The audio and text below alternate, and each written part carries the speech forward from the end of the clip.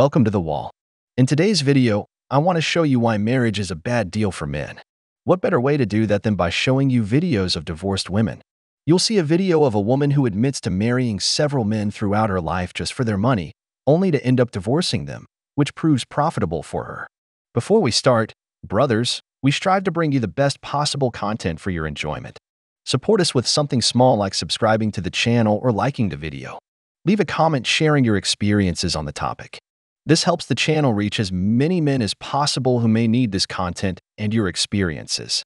So, without further ado, let's begin. My story is not unique. I left a marriage after 15 years. I had 3 kids with the man. I had built a life with him, and I really wanted it to work. Deciding when it was time to leave, deciding that I had tried hard enough, deciding that yes, it was worth to take the risk of the unknown for leaving the known, which I had become very accustomed to over the last 15 years. And even though I was miserable, there was some security to it. There was a little bit of, at least I was comfortable in knowing what to expect. As the years would roll by and every birthday I got the same card that said, next year will be better, I, somewhere deep inside, thought to myself, there's no way. And the only way that my life is going to change is if I leave. But I had 3 kids. And I was also thinking, wait, if my happiness means that I'm taking away the kids' happiness, and all of the guilt that came into play of, am I being so selfish that I want to leave this? And is it bad enough? But here's the kicker. The kicker is that if you are in a place where you are absolutely miserable, you're being treated horribly, or whatever your circumstances are, but you know in your heart that the only way to change your life is to leave, let me tell you that you will carry guilt with you, that it will be extremely difficult. And when you are looking for people who you're like, okay, well, she left and look how her life turned out, and you're looking for examples and your mind is researching for the evidence that you're going to be okay, I'm going to tell you that no matter what it is, that's the unknown that's on the other side.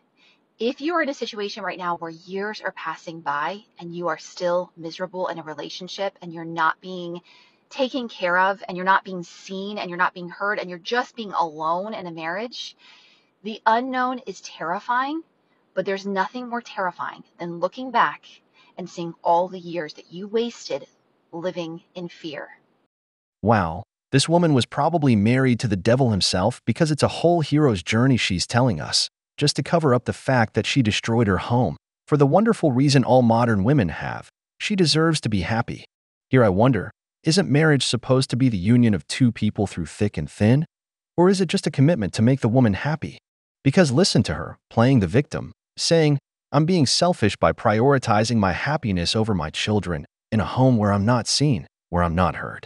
Brothers, it's clear they heard her loud and clear, but since she was unhappy, she just wanted to leave.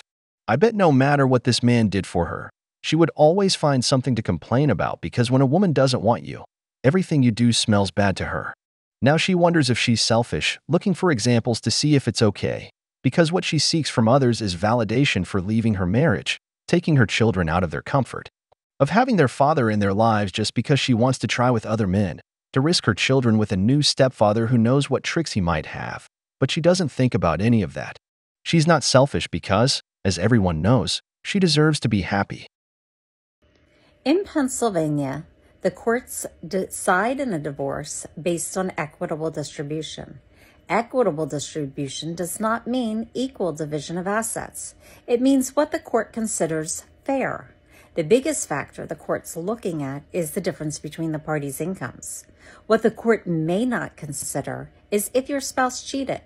If your spouse cheated, it has no bearing on how the assets are going to be allocated between the 2 of you. The only thing that will matter if your spouse cheated is whether you're going to have to pay them any type of alimony.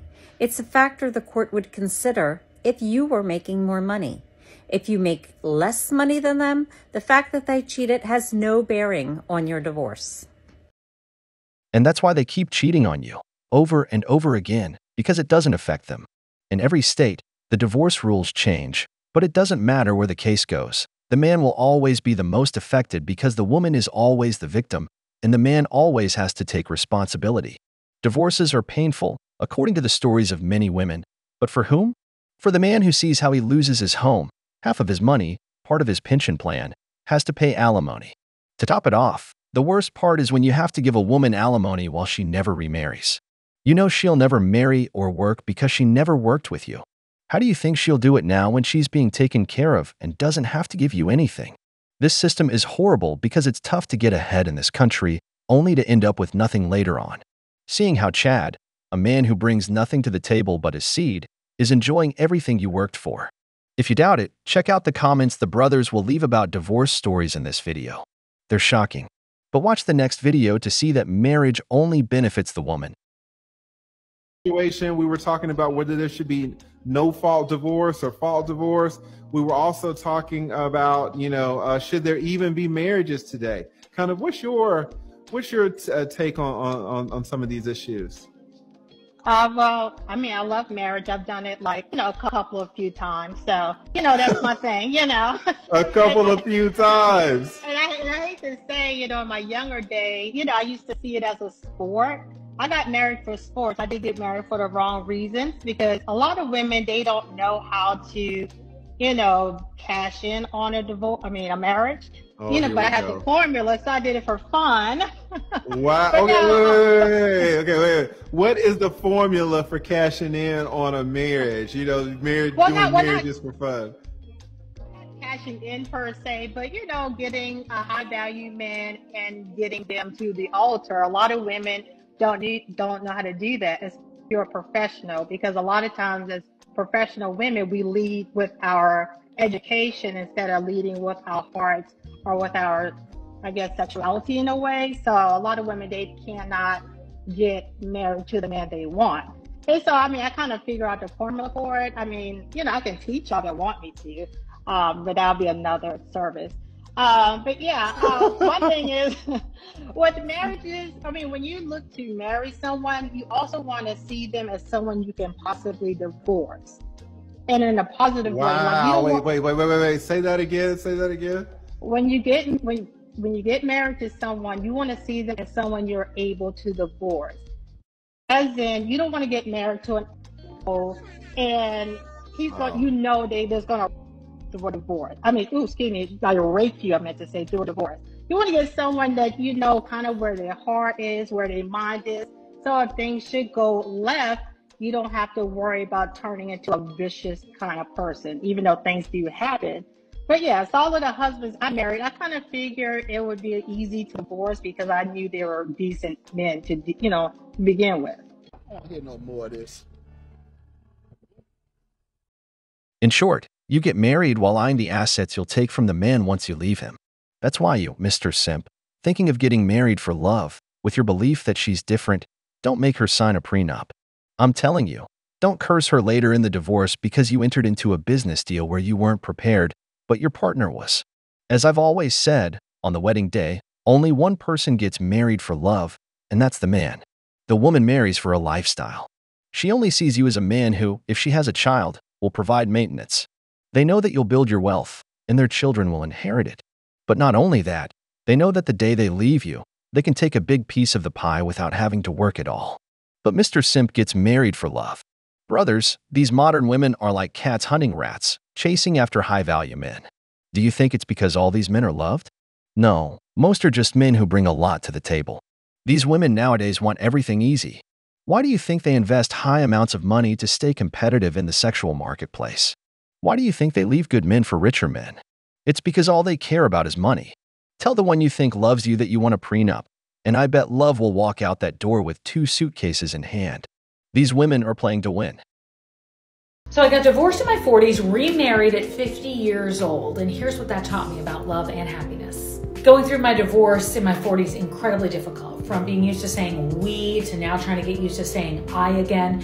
And then the biggest challenge was being able to find myself and finding meaning again in all of it. I had to navigate through so many feelings because it really affected my self-worth.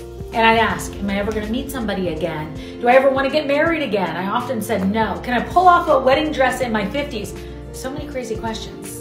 But I was incredibly lucky to meet my now husband who loves me for who I am. He doesn't try to change me. I don't want to change him. And he really embraces me for what I bring to the table at this age. And it makes me feel more confident in myself and where I want to go next. And we all deserve that. So this whole experience really taught me not to settle for anyone. And I've heard from a lot of you, and this is my dad's advice, and I love it. It's better to be alone than lonely with someone. And yes, I did have a wedding at 50 and pulled off the wedding dress. Something very true is that a woman will always have a simp behind her no matter her age.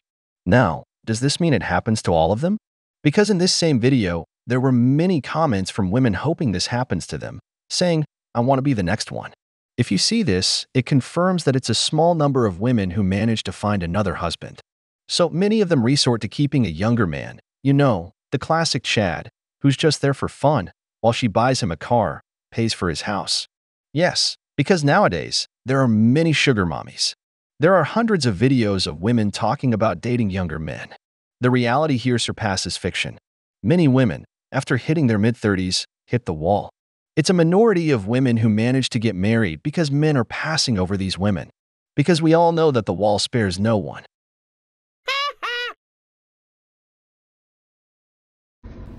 I told myself that I wasn't going to talk about my divorce online because I wanted to respect people's privacy. But I feel like I'm going insane. I have been separated from my soon-to-be ex-wife for less than a month. And it is just obstacle after obstacle after obstacle. And I appreciate all the love and support that I am getting from my friends, from my family, from people who barely know me, from my lawyers. Like, I'm grateful. But what I think people don't realize is, like, if you are not in the divorce, so like all my friends and my family, whatever, like their lives continue. And I'm over here drowning, struggling to breathe, crying all the time, feeling so angry, feeling like this 24/7. And my life has to continue too. And I'm getting up in the morning and I'm doing the best I can because that's life. I'm a 30-year-old, like I'm an adult. I have a big girl job. That's just how it works. But I feel like I am screaming and I'm like back here screaming and everybody else has continued walking forward and they can't hear me anymore. And it's not their fault. The anger that I feel right now is not their fault. I just want this to be done. I want this to be over because I feel like I'm losing my mind. And each day, there's a new thing that I have to deal with.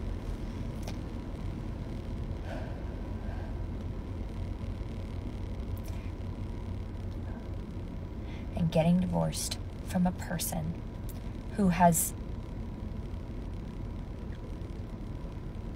become a version of themselves that I do not like, that I do not recognize, is so heartbreaking.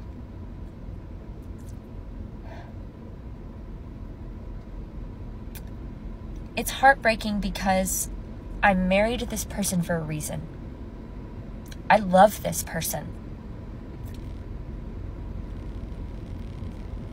When me and this person got married, we discussed if we were ever going to get divorced, we were going to do it in the most amicable way possible. And I tried.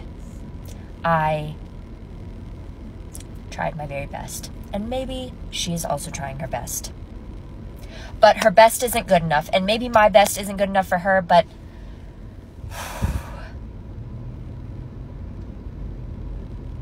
I need my therapist. Or a punching bag. I can't stop laughing at this. Welcome to the world of men. I'm showing you this video so you can see that they don't even forgive each other. On the wedding day, tears of happiness flow, but on the day of divorce, they're tears of pain. This woman thought divorce would be easy. We split up, and that's it. Each one takes something. But she didn't remember that it's 50-50, that she married a woman. A woman always wants to see her ex miserable, so if she can take everything from you, believe me, she will. It's funny how they say women aren't bad. It's men. But here are two women, killing each other for assets. Now it won't sound so bad to eat sausage instead of arepa. So, welcome to the world of men. Hopefully, they'll take half of your money, half of your house, and make you pay alimony, so you can see how wonderful it is to be on the other side. Here I wonder, what does the judge do? Because look, she says she doesn't recognize herself. Of course not, she's going after your money. Brothers, if it's difficult for a man to deal with a woman, it's even worse between women.